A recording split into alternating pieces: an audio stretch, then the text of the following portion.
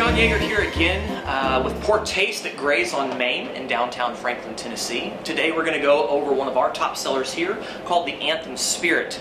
I love this cocktail. It's very robust. It's very spirit forward. The one thing that really makes this cocktail stand out is our house-made Magnolia bitters. I have written on the flavor profile of Magnolia and some bitters lessons on our website with my wife and I, PourTaste at PourTaste.com. But we wanted to give GRAYS as a bar concept something very individual for them. Magnolia as a leaf has a very floral and almost lemony, citrusy smell and aromatic and taste to it, and we wanted to condense that into the form of the bitters and put that into a drink. So today we're going to go over the Anthym Spirit. The base is rye whiskey, so we're going to do 2 ounces of rye whiskey. Here we use James E. Pepper rye. I'm going to do 1 ounce of Rothman & Winter apricot brandy. Again, this is a true eau de vie. This has been distilled 100% from apricots. This is not an apricot flavored liqueur. We're going to do 1/2 ounce of Cynar. Cynar is an Amaro. It comes from Italy. It has been distilled from artichokes. You would never know that if I did not tell you, but because it is an Amaro, the reigning quality of Cynar is the fact that it's intentionally bitter. So this actually helps balance out the sweetness of the apricot liqueur. We're also going to do 1/2 ounce of Benedictine, one of my favorite ingredients ever. We're going to go ahead and stir this right into the stirring glass.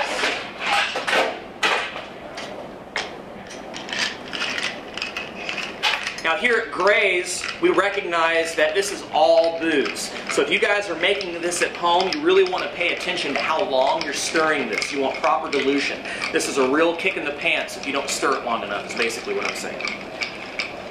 So I'm going to let that sit al dente for just a second while I prepare the glass that it's going to be consumed in.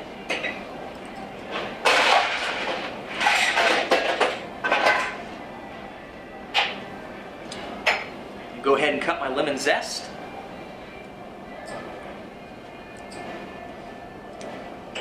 Now the final touch, while this has been resting on ice, again, I said this is all alcohol, so we really need to let that kind of bake or kind of cook for a minute, let it dilute. We're going to put 5 drops of house-made Magnolia bitters right into the cocktail. 1, 2, 3, 4, 5.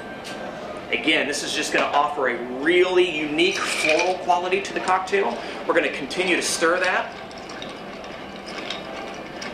And as you guys are making cocktails at home, do not be afraid to taste as you're mixing. This is very appropriate for the craft bartender, especially here at GRAYS. We want to make sure before we serve it that it's perfect. And if it's not, which that's not, we got to keep going.